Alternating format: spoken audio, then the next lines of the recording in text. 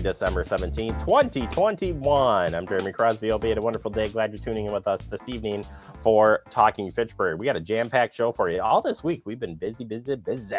And we've got some great stuff coming up. We'll check in with the Better Business Bureau on holiday exchanges. Definitely want to know how you can return things, exchange things, and you really want to think of that ahead of time before buying presents. So if you're a last-minute shopper or you're just concerned about doing that exchanges, we'll have some information for you there. Plus, we'll check in with Kimberly at the Fitchburg Star. She'll have our council update coming up as we close out the year. But first, let's start with some headlines and the Holiday Light Tour. It's finally here. Well, Saturday, but it's close enough. It's this Saturday, tomorrow, 6 to 9 p.m.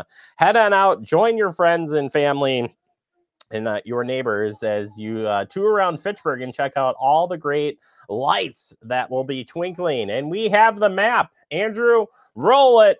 There it is, the map. It's officially out there. You can check this out online. We have that posted online at on Facebook and at the city's website, so you can go on. And as mentioned, Hollyhock. I almost said Hollyhock. Hollyhock Street. That's the street. That's one of many that are, it's like they're all teamed up. 2763, 2762, 58, 54, 55, 47. They're all like right. Yeah, it's going to be pretty cool. But either way, we'll see you out there 6 to 9 p.m. tomorrow night. Remember that each house that is part of the map here will have a sign in front of it, and you should vote for your favorite holiday display. That will be available after the weekend for you to vote.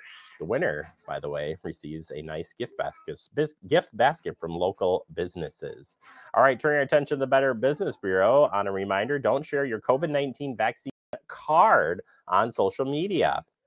That's right. Now that COVID-19 vaccination recommendations for pediatric and teen populations have been extended, and those restrictions continue to be lifted and changed, and it rolls out to more individuals around the country, BBB reminds people not to share your vaccination card on social media. Remember, even a minimal amount of self-identifying information makes you more vulnerable to identity theft and can help scammers create phony versions of the card.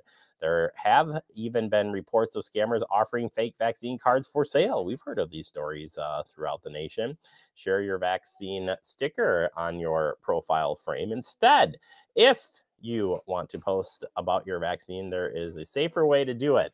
You can share a photo of your vaccination sticker or set a frame around your profile picture.